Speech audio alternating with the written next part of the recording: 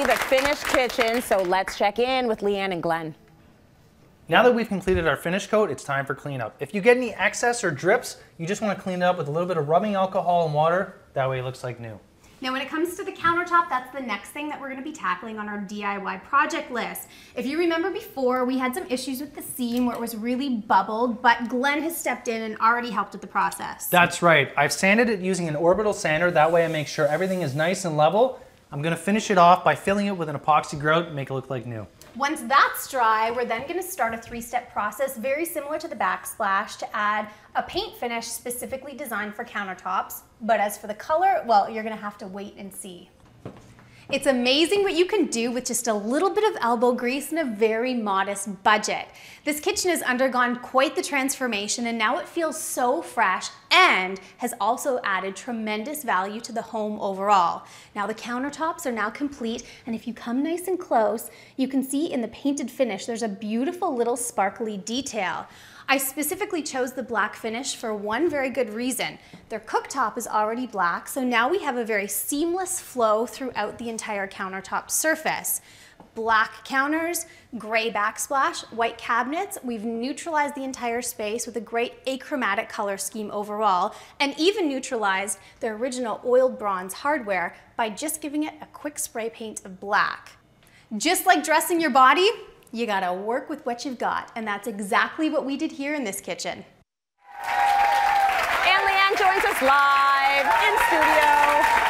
Man, are you the DIY queen? Oh, I tried. Oh, you did such a good job, and I can't wait until people hear how much that kitchen actually cost. Yes. We actually threw it out on social media to show us your absolute worst kitchens. Like just the kitchens you think. Keep it real. Keep it real. Cityline real, right? We're all about keeping it real on Cityline, and I love the fact that everyone is jumping in and being really totally real about what's going on. So you chose a couple of kitchens. There were two standout kitchens. Now the idea here wasn't just to like out people and say, oh, your kitchen's terrible. No. That wasn't the point. It was I was looking for kitchens that had massive potential that could be transformed with a very small budget. Like that. So we found two, and I wanted to highlight them to share with viewers at home because a lot of people live with kitchens just like these. This first one, this is Niecy Davis's kitchen, was sent in via Twitter.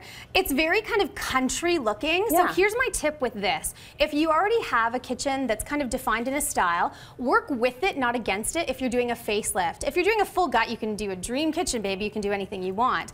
But work with that kind of country chic cabinet profile. Go with a color scheme that complements that. I would absolutely be painting those cabinets something light, maybe a really pale blue, like a nice blue gray. That's nice. You can do the painting of the countertops and even painting of the backsplash, exactly how I did with the other kitchen.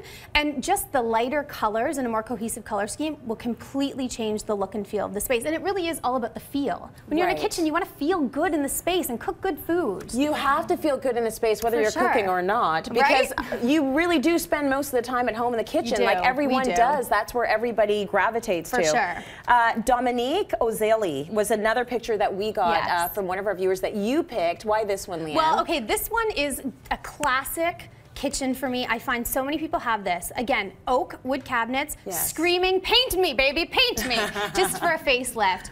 Again, the countertops in this are really neutral. She might not have to do anything with those, but the backsplash was really interesting. It was a combination of tile and wood trim detail.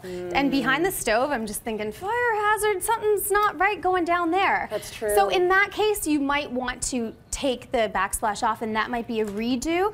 But for the short term, even a fresh coat of paint, kitchens for me really come down to balancing the budget. It's not always about new or renewed. Sometimes it's a combination of both. Okay. But the kitchen that we did was definitely a full renew.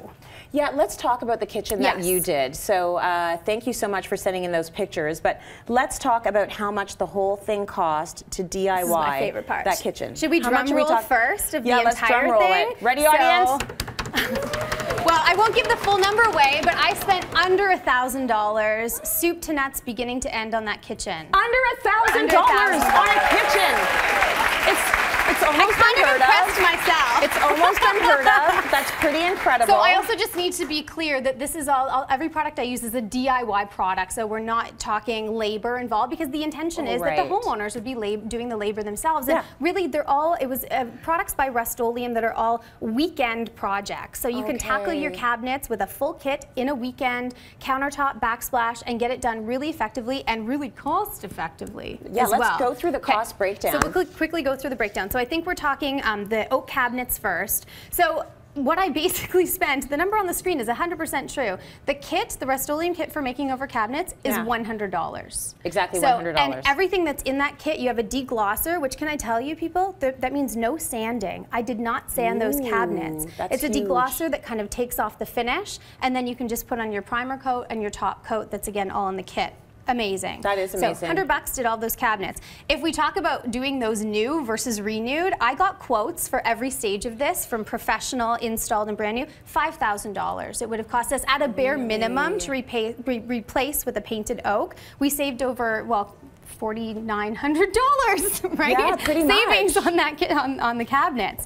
That is a huge difference, which means you should actually look into it. Absolutely. That's maybe 2 for some people. Yes, I like that. An entire family vacation. The backsplash, when we get into the backsplash now, that kit alone was $180 to redo the backsplash. If we had again looked at doing that new, approximately $1,100, and that's allowing for the tile price per square foot and the installation. There's no installation with this. You're just painting it. You're just painting it. So again, weekend project. And then the last part, which I actually think was the most dramatic, was the countertop. Yes. Because how many of us have, like, and even myself, years ago before this product was on the market, I had a laminate countertop, and I thought, well, we're doing a budget kitchen, we'll just replace with laminate. Well, it was a 5-year plan. Had I have known, I would have painted it for the 5 years to neutralize it. How it was much? $280 for the countertop kit. Right? Amazing. Replacing it with just laminate, a new boring laminate, would have been around $1,500. So we saved about $1,200 on the countertop for there. So all in with materials as well. I said soup to nuts, drop cloths, rollers, brushes, $785. Oh my gosh. I told you, under $1,000. Under $1,000. A little bit of elbow grease and you can do it. Right. Well, we have a bit of a surprise for our Twitter DIY kitchen gals, Nisi and Dominique. You have each won a Rust-Oleum Transformations kit valued at $560. And ladies, please, we want to see photos after you've DIY'd your kitchens. Thanks for working with us. This is amazing. Let's go to break. We've got more coming up.